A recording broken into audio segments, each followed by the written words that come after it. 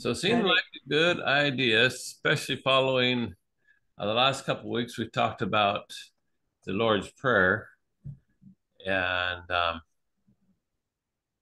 seemed like a good idea to follow up with some more lessons, talks, discussions on prayer.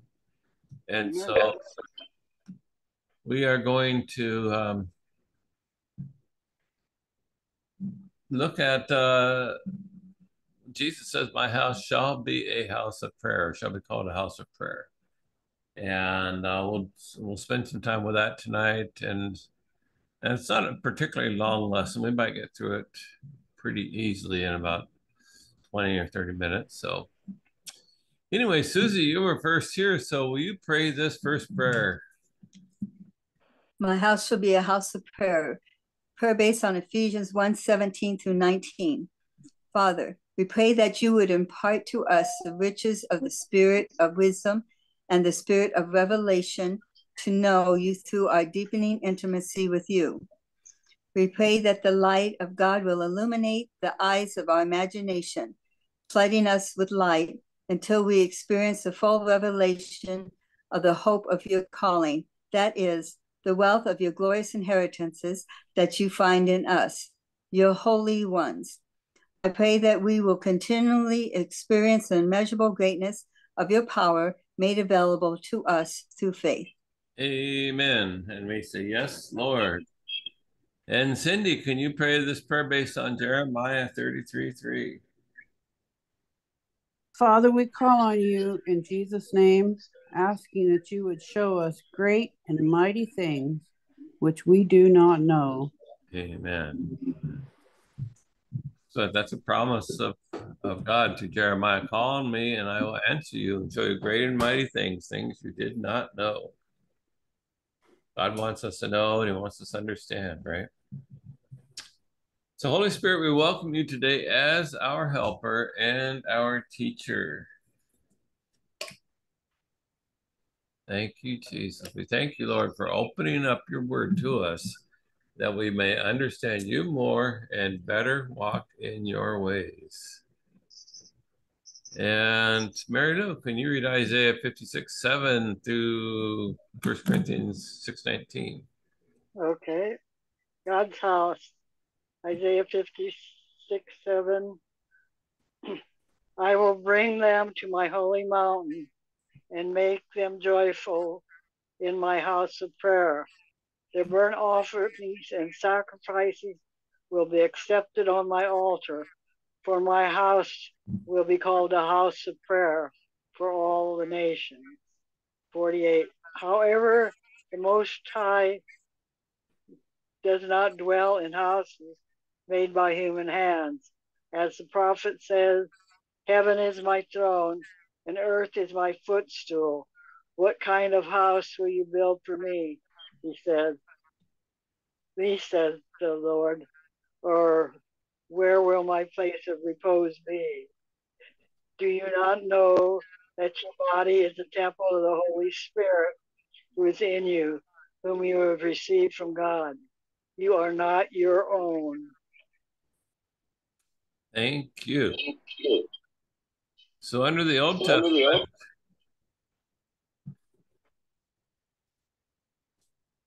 what are you doing, Vicky? Under the Old Testament, God's presence dwelt in the temple in the most holy place, which is also called the Holy of Holies. This was a temporary arrangement, for how can the creator of heaven and earth be confined to a small space? Because of Israel's idolatry and bloodshed somewhere around 400 years before Christ and before the Babylonian exile, God's presence left the temple and left Israel. So there was that stretch of 400 or 500 years that God's presence was not with Israel. Now in the new covenant, God doesn't live in a man-made house, but he lives in each one of his people. We now tend to gather in a building which is commonly called the house of the Lord. But of course, he doesn't live there because he lives in you and I. But when we are there, he is there. So in a loose sense, you can call a church the Lord's house. The other sense it could be called the Lord's house is when it is set apart unto him for his purposes, but not as his dwelling place, right? It says this is the Lord's house. Well, it's his house, not because he lives there, but because it's been consecrated and sanctified unto him, right? So as I was putting this together and I was thinking about this, so all these years, this 400 and some years that Israel was, the priesthood was going through their motions and all that, that's all they were doing was going through the motions because God's presence was not there. It was not the same thing. And I think that's what happens with a lot of churches is as the ministry has grieved the Lord to the point that he says, I'm done here, in a sense. And the presence of the Lord, in a sense, very real sense, backs off. And the people just go through the motions of playing church, but they don't have any movement of the Holy Spirit in there, right? So where is God's house? It's well, I'm his house, so okay. As long as you accept Christ, he is in you. His house is wherever a Christian is. That's right. His house. Ooh. Are you boring yourself? His house individually, where we are at, shall be called a house of prayer. And his house corporately, where we gather, shall be called a house of prayer. Wherever we are, and whenever we are there, we should maintain an attitude of prayer, right? Where the house of prayer, each person and the corporate body of Christ is to be called the house of prayer. So we should maintain an attitude of prayer. The Bible tells us to pray without ceasing, doesn't it? And everything gives thanks. Pray without ceasing. I'm not implying that we don't pray because we do all pray. I am saying that if we really want what God has for us, then prayer is going to come more and more to the forefront of our personal lives as well as corporately. Todd, can you go ahead and read Martin Luther here? Too busy to pray. Too busy to pray. Martin Luther is quoted as saying, I have so much to do, I must spend the first 3 hours of the day in prayer. Smith Wigglesworth, when asked about his prayer life, said he never prayed for more than 20 minutes, but never went longer than 20 minutes without praying. Go ahead and read the next paragraph. Martin Luther was principal in kicking off the Protestant Reformation and starting a journey out from some very dark days of the church. He was certainly not perfect, but may have done more for the church than anyone else in the last 500 years. Smith Wigglesworth lived a life of the miraculous everywhere he went, and there was no devil or sickness or deformity that was able to stand against his faith, that it was God's will that all be healed. Amen. So do anybody ever feel like you don't have time to pray? Yep. Sometimes we just seem to get that attitude. Oh, well, I wanted to pray this afternoon, but I didn't get a chance. I have to tell you a story of Anthony Womack said that he had a discipline years and years and years ago that at 7 o'clock, I don't know if it was in the morning or in the evening, he would pray and it was for more than an hour. I think it was a couple of hours. So it must have been in the morning. I don't know. But one day, he just dreaded it, because he'd go to this spot and he'd get on his knees and he'd be praying and he's just miserable the whole 2 hours. And so one day he said to the Lord about 6:45, he says, about 15 minutes before it's time for me to come and pray, I just dread it. And the Lord says, yeah, I know. I start dreading it at 6:30. And so what Andrew was saying is that we need to get into a fellowship, a communion with the Lord where we're just talking with him all day long, like our best friend, you know. It's like if you hang out, you know, women, they don't have any trouble talking. Keith hung out with Alan the other day for several hours, and I think they talked most of the time, except for 20 minutes when he got a call from his niece.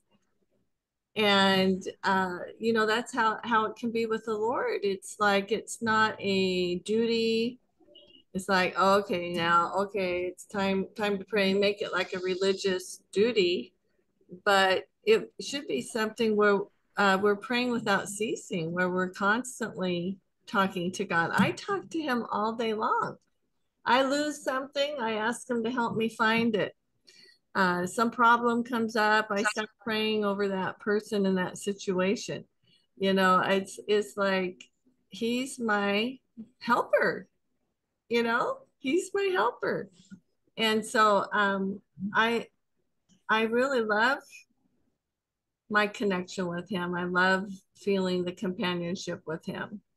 You know, you never are lonely when God is always with you, you know. And so I think that's the house of prayer. I think it's continual. Wasn't it Smith Wigglesworth that never would wear a hat? Because I think back in those days, you're supposed to take your hat off in respect when you prayed. So he was always in prayer. So he just never wore a hat, even though it wasn't acceptable. It was scandalous for a man to not run around with a hat on his head, or to run around without a hat. Yeah. But he did it out of honoring the Lord. Because he was always in communion with the Lord. Okay. Angel, would you like to read?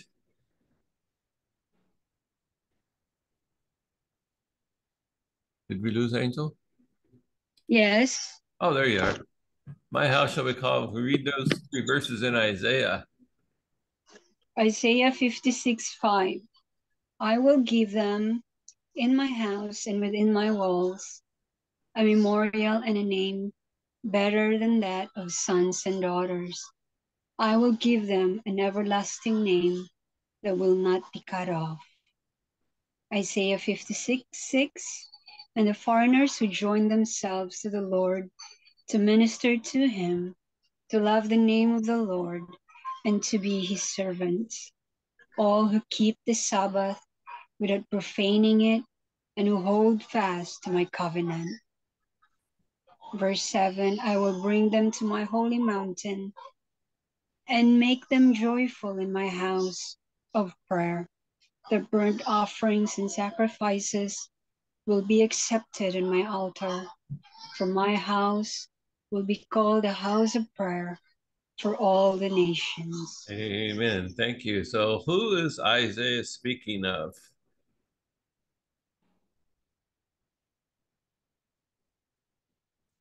The Lord speaking about those who worship him. Right. He's speaking of all those who join themselves to him, isn't he? He's speaking of those who come to him in faith, whether they're the Jews that are coming to him or the Gentiles that are joining themselves to the Lord, right? And then, of course, the Lord's house now is the body of Christ. Enter Jesus.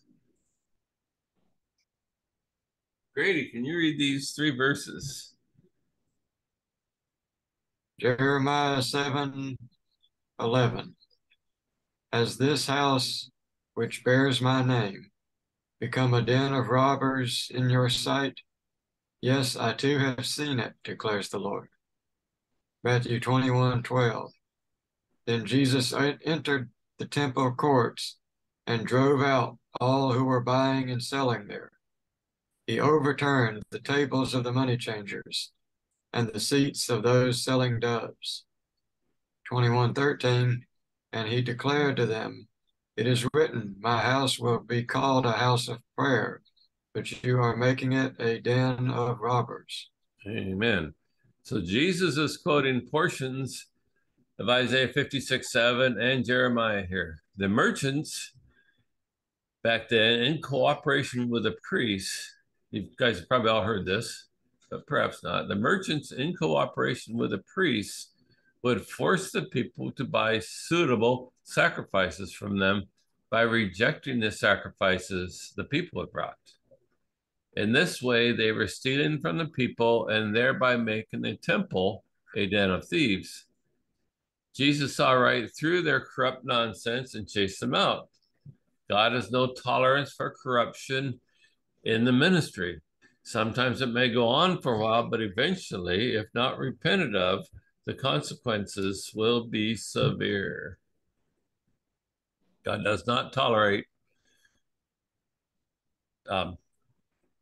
especially those in the ministry, especially those who are serving Him, between Him and the people, and that are actually corrupt and stealing from the people. That is not a good place to be. It's not a good place for a pastor or prophet, anybody else, to be taking advantage of the people by fleecing them or any other means of taking advantage of them. It's just all wrong. Very, very wrong. I looked for an intercessor. Joanna, could you read that out of Ezekiel? Oh,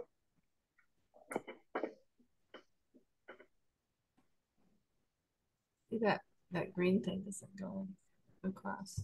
Pardon? The green thing, it's not wide enough.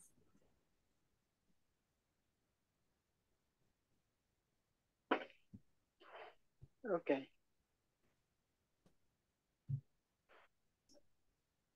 Are you there, Joanna? Oh, maybe Joanna stepped away. I don't know what Vic's got going on with her computer there. It's messing with me. Oh, anyway. Well, let's go back up to, I was going to have Vicky read.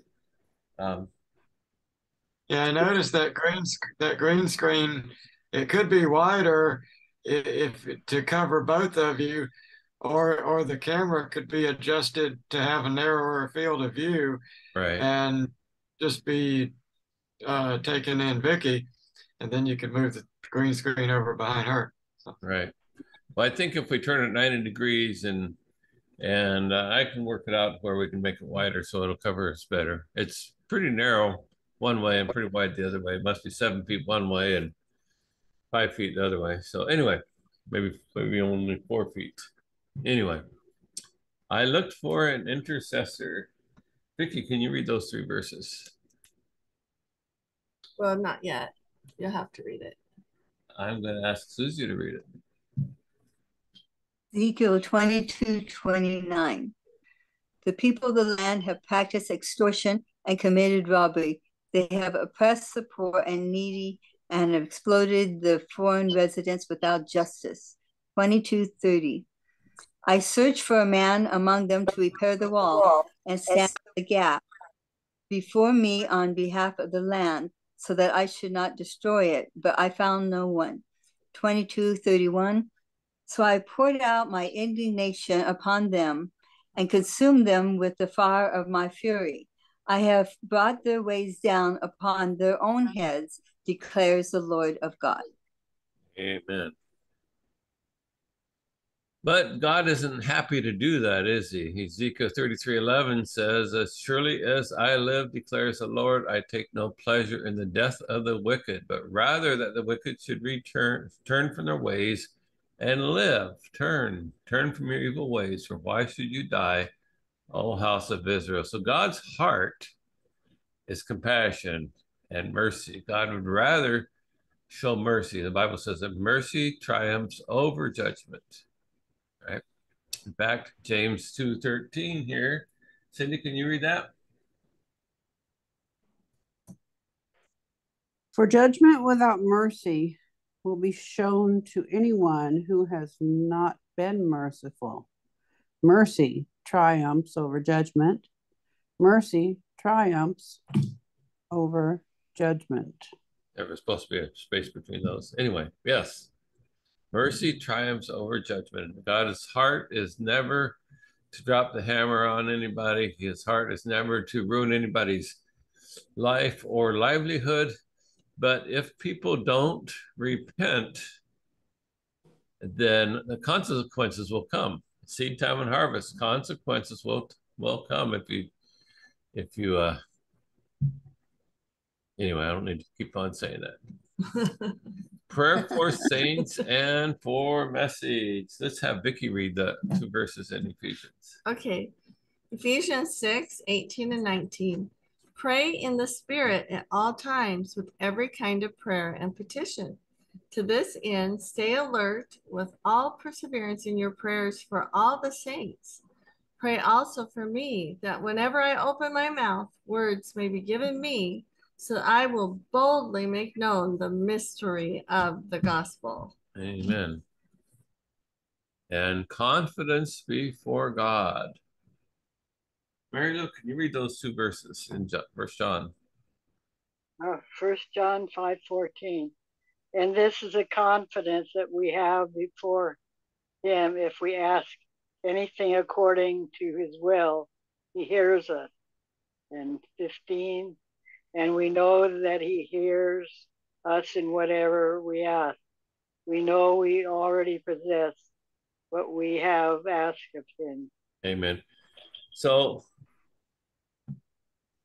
in Christ, we have everything, right? In God, we have everything. We're in God, we're in Christ, and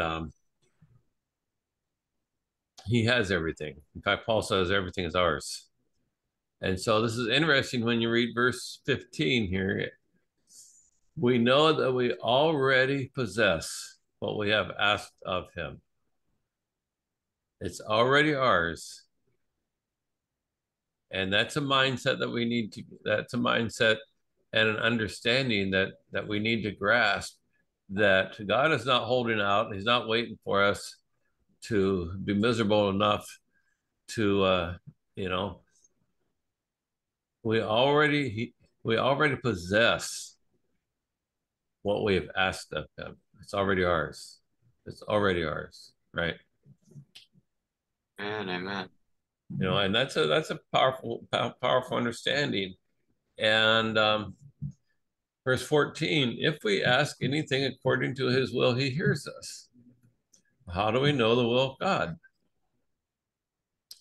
By what the word says, by what Jesus did. And God's will never be inconsistent with the word of God. It will never be inconsistent with what Jesus did. Right? Jesus healed the sick, cast out devils. God's will is always to heal the sick and set the captive free. We never have to wonder if it's ever God's will that somebody be sick. Right? It's never God's will that they be sick, because his will is clearly revealed in his word and in what Jesus did. Persistence pays off. Whose turn is it? It must be Todd's turn to read.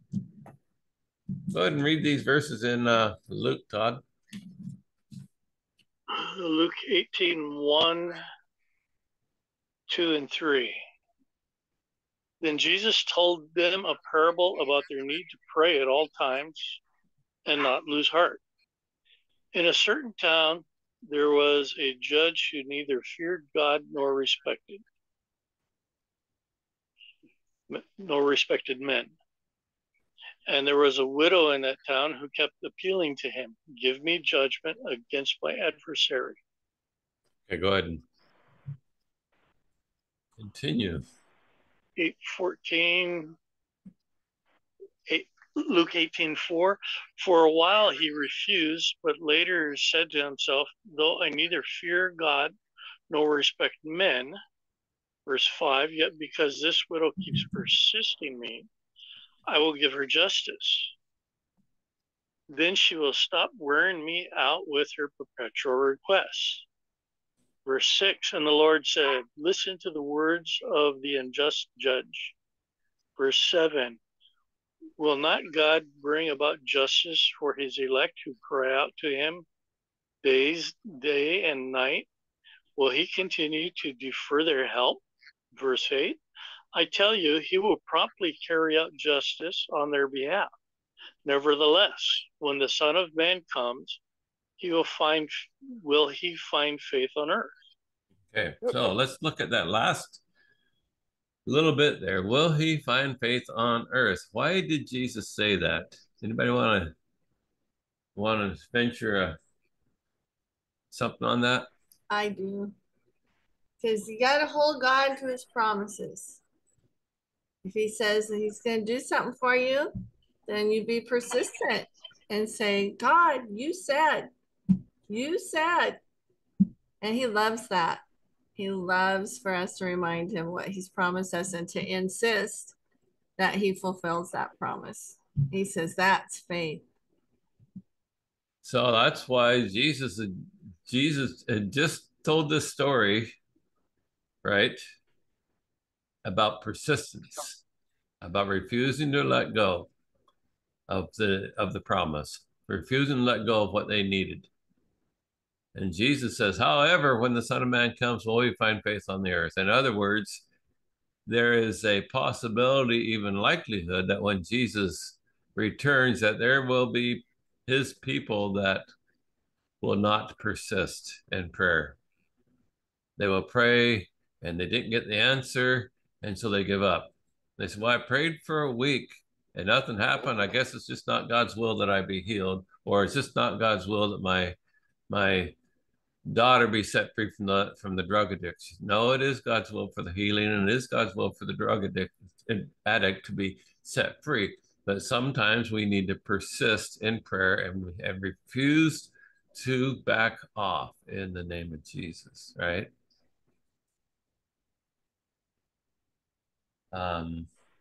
Angel, can you read James 5:16b?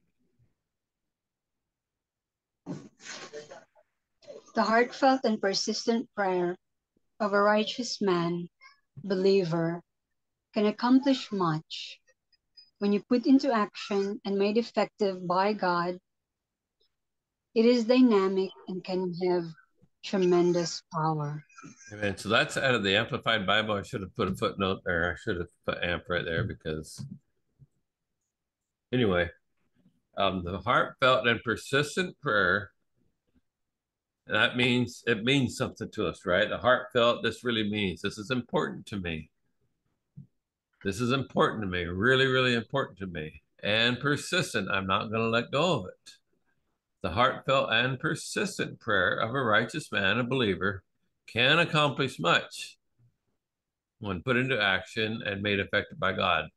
That prayer is dynamic and can have tremendous power, or other translations will say, or I think a different variation of the AMP will say, will release tremendous power, dynamic in its working.